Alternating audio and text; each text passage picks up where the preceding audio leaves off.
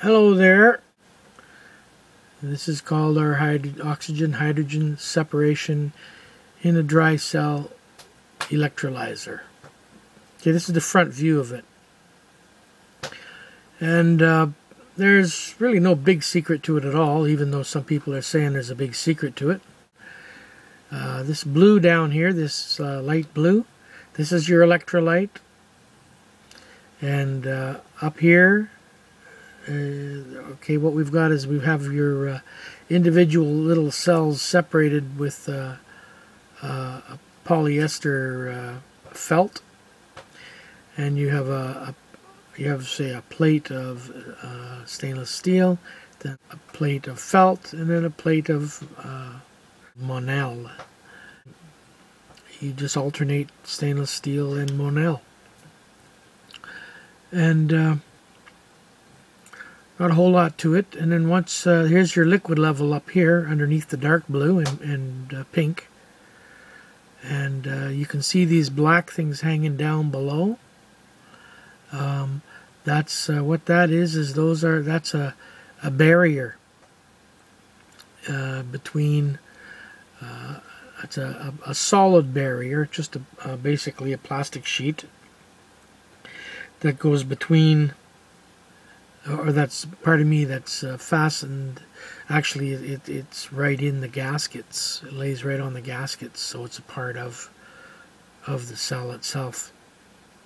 And it basically hangs down into the water or the electrolyte, and because you don't want any gas up here where it's blue and pink, that's all vapor. Then you can blow off the oxygen and store the hydrogen. Now, so those are very important, those little plastic dividers there, and they keep your gases separated when they're in the gassy state.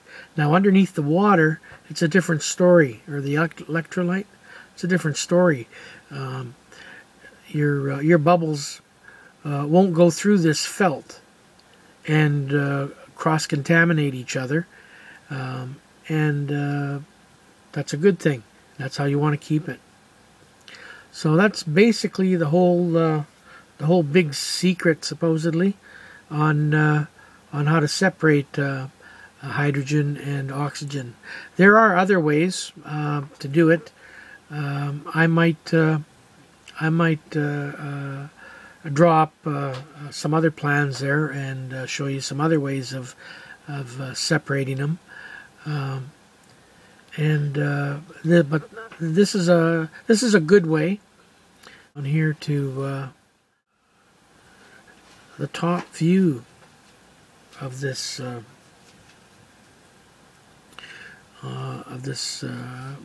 dry cell, and you can see here you're basically looking down through the alternating holes in the plates. So each cell has a different gas.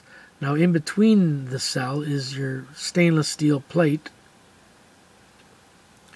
and it's giving off on both sides of it one particular kind of gas. Then you cross over the felt membrane to the next cell, and on both sides of that plate is giving off the other gas, hydrogen and oxygen, of course. If you were looking down from the top, that's what you would see, those holes there. Okay, and then your gasket is going to fit around here, your manifold gasket, because these are all going to be connected with a manifold, and there'll be a gasket in between them and on both sides, and I'll show you up here. There's our top of our manifold. There's my email address, by the way.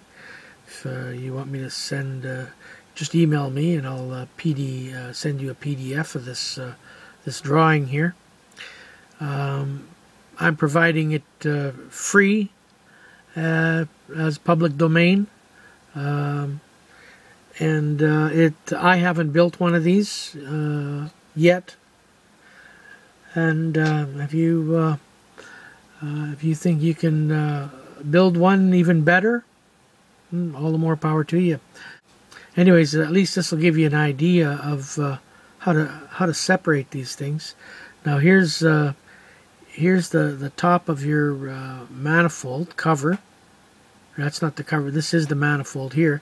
That's where all your little this box here is an open cut in there, and that will contain all those little boxes, those little colored boxes from that picture below, and it collects them all, and then through the top lid, your gas from that slot comes up through this barb connector here, and your other gas comes up this barb connector here, and that's how they're separated. Sketch here of the side view shows you the electrolyte, the bubbles, the gasket over here, your holes for your things. There's your two gases. There's going up through that manifold, and your two gases coming out separate.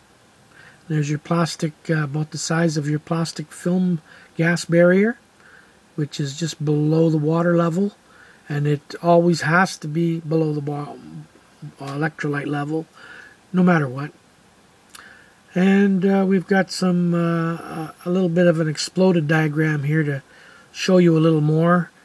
The red is the felt, the green here is the plastic, and you have to seal this plastic right here to the felt. Okay, it has to be that way. There, your bubbles don't go underneath in between the two, and then end up mixing. So there'll be a little bead of caulking there of silicone along that edge there, so it doesn't get through. And then this blue plate here is your, I guess it's your Monel, which is a type of stainless steel. And this is your stainless steel, the yellow one in the middle here. And the big bubbles are your oxygen bubbles. Little ones are your hydrogen bubbles. This is just an example, just a guideline basically. Hydrogen, when it's not mixed with oxygen, is a much safer gas to deal with. And thanks for watching. Bye for now.